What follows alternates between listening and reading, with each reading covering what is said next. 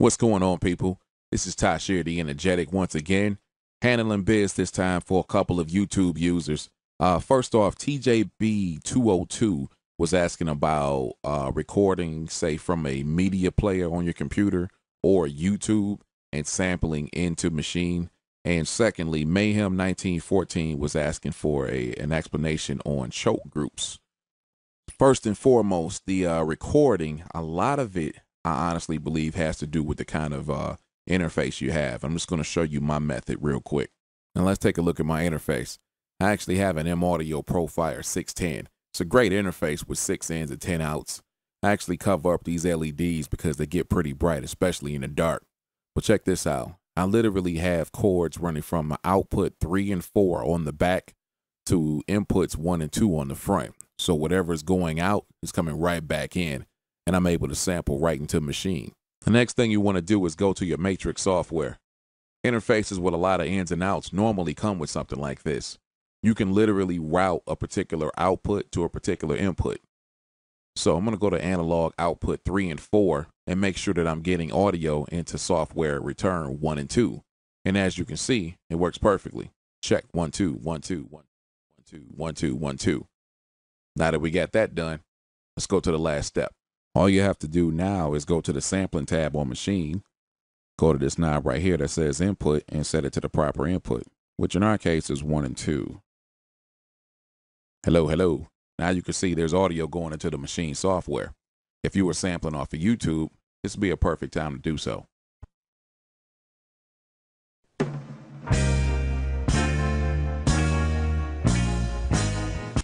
That's all fine and dandy, but I got a much better copy on my computer. I'm going to play it from my media player into the Maschine software. What I'm going to do is hit start, and when the beat kicks in, it automatically starts sampling. Check it out.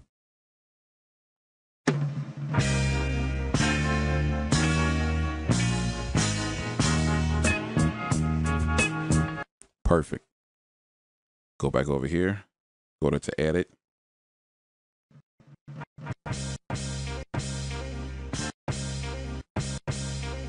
Cool, take that beginning out. Audio, truncate. Perfect. After that, go to normalize. Made it a little louder. Go to the slice tab, and I actually like the split mode of the slicing. So I'm going to set myself for 8 slices and go to edit. And now I can edit the top and bottom of each individual chop. Check it out.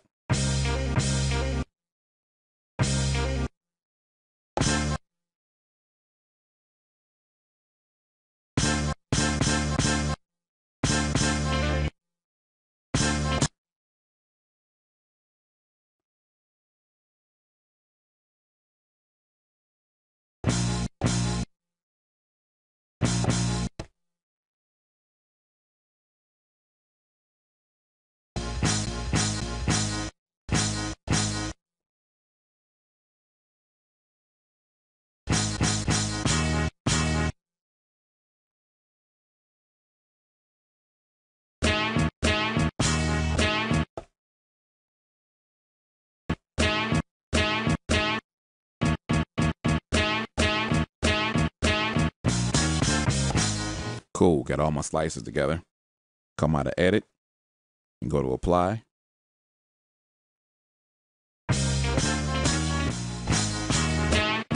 Cool, all my slices are good now. Couple things we need to do. As you can see right here, this is the pattern according to how I sliced it. I don't need that. Go to shift, clear, get that out of there. One more thing we got to do. Go to modules, go to page 2, and here's the issue. When I take my finger off the pad, the sample stops. So I go to one shot.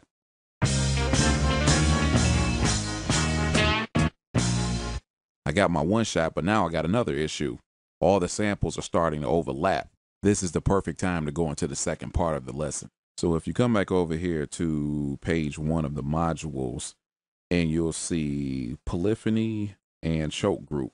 Now, polyphony is the amount of notes that can play at one time without cutting each other off. And choke group is what we're about to talk about. The function of a choke is picture two samples. Okay. And picture them playing together. Now they're both fighting, trying to be heard. And it sounds pretty crappy. The whole purpose of a choke is simply this. When you play the first sample and then you play the second sample while the first sample is playing, it cuts off the first sample. Check it out. I'm going to put the whole group into choke group 1 and set the polyphony to 1. And check this out.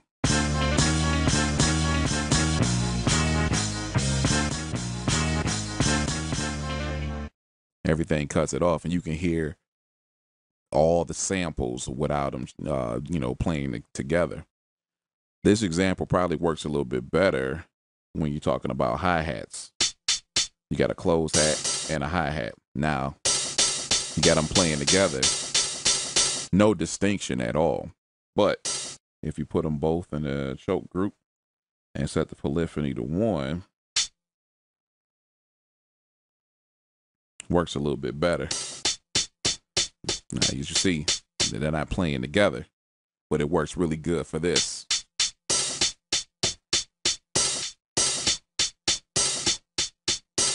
So as you come from the closed hat, you get that hi-hat, that open hat that go tss, and then you go right back to the close, and this, and it's really, really nice. Works really perfect for hi-hats, but for the samples, matter of fact,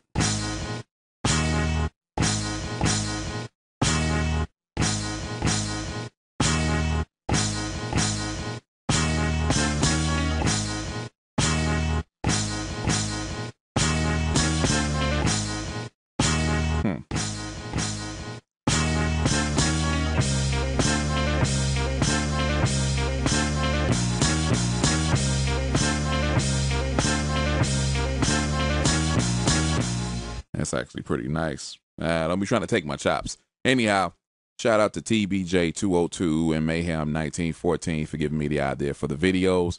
Shout out to everybody that's showing me mad support on the Maschine videos, everything I've done so far. And trust me, there's a lot more coming. On that note, I think I'm going to play around with these samples, and I'll be trying to take my chops, man. But until next time, y'all be good. Peace.